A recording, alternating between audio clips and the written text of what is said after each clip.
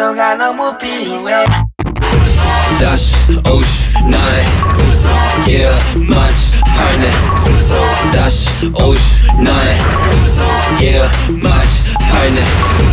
다시 오십 나의 yeah 마치 할래. 다시 오십 나의 yeah 마치. 이미 승리된 싸움 나와 이제 다음 위대한 계획으로 땡겨 네가 져버린 내일의 잠. 패션은 신의 가오 죽어버린 내 가오. 내 잔은 밑은 다운 신의 마음 맞추는 now. 테이프 커팅에서 시대면 장인 집회가 네 영혼을 적실걸 믿었다면 이제 나의 말은 입에서 쏟을 예언들이 네 귀에 들리길 기도에 메말라버릴 너의 미래. 미래를 정복할 리엄 날 지은 자가 은혜로 내게 다시금 베풀어줄 시험 권능의 소리로 만드는 나의 시험.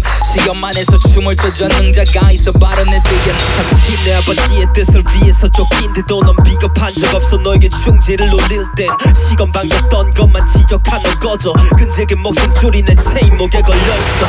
어렸던 날 영광을 넘어도 위의 것을 쫓아 믿음으로 받은 역사를 세상이 기록한 내일을 어제처럼 다 내 미래를 쫓겨 나는 이겼고 이루었다네. 당신 이름 앞에 옳지 않은 자들 그들이 머리수만큼 강한 거라 믿는다면 혼자서도 맞서 그거면 되다. 연이 두렵다는 가정이 없어 예외 우리 아버지. 나 요시 봐줬지 아버지 자비하신 눈 감아지기 전까지 한없이 자랑이게 내 값어치. 죄인이 받을 위대하신 긍휼과 섬김이 날 승리로 이끌어 난 되었다 증인이. 수백 명 된 나 맞아 무모한 싸움이지. 살갑뼈로 하는 싸움일 때 난 맞는 이치 않은 의미. 불을 내려주실 때 나는 이미 우상의 신의 손들을 벨 칼날을 갈 뿐이니. 말뿐이니 교만은 내 앞에서 엎드려진다. 깨 있는 자는 예배 마지막 때가 임박. 찬송하고 죄로 다스리는 형제여. 뒤에 오시는 내 위에 다스리는 형제여. 이제 눈이 띄었담 내 곁에 앉아 형제여. 세상의 싸움에서 난 죽지 않은 형제여. 바라건대 내 아버지께서 날 산채로 데려가시길 Range Rover와 닮은 볼수레로.